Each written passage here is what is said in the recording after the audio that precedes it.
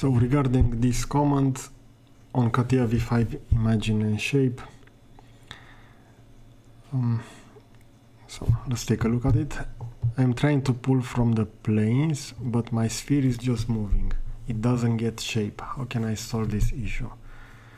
Well, from what I can understand is that you didn't pick the surface that you want to move, and the whole sphere was selected. So let's take a look at that. I'm gonna go in Catia V5.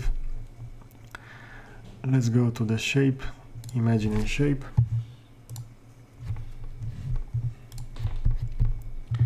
And I will define a basic sphere.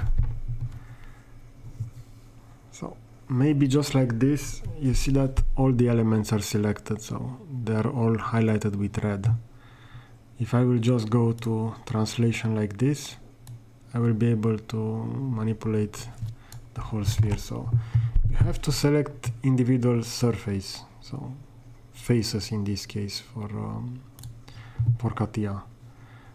You will go over here to face selection and you will pick the desired face, and after that you will be on translation and you can start and manipulate that face.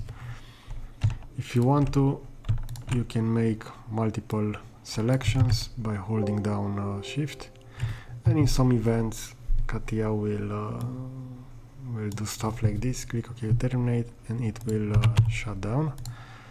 So I will just start a new Catia session. This is why imagine and shape is not that flexible, let's say, in comparison to Fusion. It's not that stable if you want to modify various aspects in real time, and when the software will try to apply those, some problems will occur.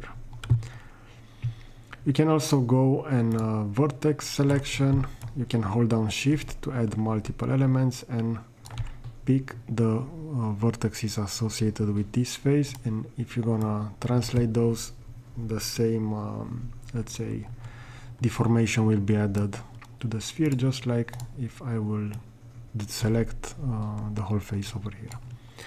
Or you can go with edges, so like this, only the top edge, or I can hold down Control and grab multiple edges. The same problem can appear over here with click OK to terminate. If I'm gonna select multiple, something like this, and I want to move them over there and over there, and sometimes when you undo, that problem can appear. But if you're gonna press enter, that will finish the movement command, and you can see that the surface will be better defined.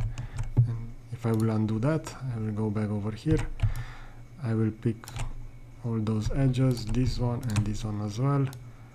You see that now let's say the surface is in preview mode, so we see that it's not well defined over here on the profile. It looks very polygonalish. But as soon as I will press enter, I will click on that command, and I will have the deformed shape. So I hope that you find this video useful. Also, if I will get additional comments, I will create additional videos to address those problems. Okay, so thanks for watching, and see you again in the next video.